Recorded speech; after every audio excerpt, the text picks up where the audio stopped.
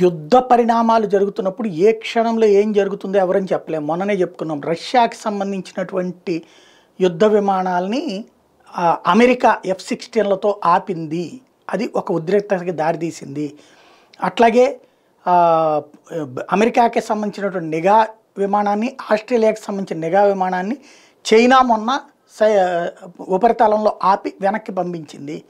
But అక్కడ ఏ విధ్వంసం జరగలేదు. ఏంటంటే పైలట్లు కంట్రోల్డ్గా ఉండి ఏం చేయకుండా వెనక్కి వెళ్ళిపోయారు. కాబట్టి లేదు అని వాళ్ళు ఏ మిస్సైల్ ప్రయోగిస్తే ఏమవుతుందో తెలియదు. కానీ ఇప్పుడు లేటెస్ట్గా బ్రిటన్కి సంబంధించినటువంటి రాయల్ బ్రిటిష్ ఫ్లైట్కి తాజాగా రష్యన్ మిస్సైల్ వెళ్ళి దూసుకెళ్ళింది. అది ఏమీ కాలేదు, కానీ అది యుద్ధమే అని భావిస్తున్నటువంటి బ్రిటన్ అడిగితే టెక్నికల్ ప్రాబ్లం అని చెప్తోంది Russia.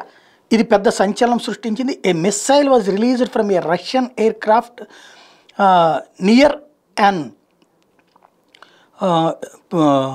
Unmanned royal air force plane.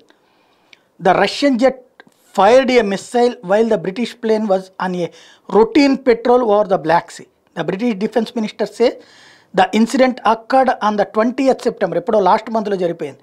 The minister said that the incident was potentially a dangerous engagement, but it was not deemed a deliberate escalation. Russia has acknowledged the incident took place in international airspace. Moscow said the incident over the Black Sea was a technical malfunction.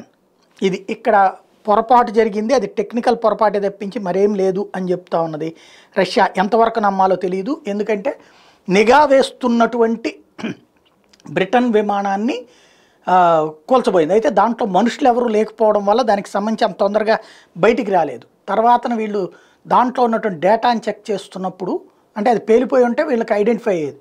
పేలలేదు కాబట్టి అది నడిచిపోయింది, మళ్ళీ వెనక్కి వెళ్ళిపోయింది.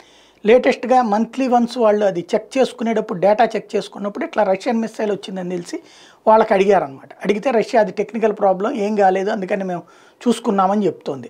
ఇలాంటి ఏదైనా తేడా వస్తే ఏమవుతుందో తెలియదు.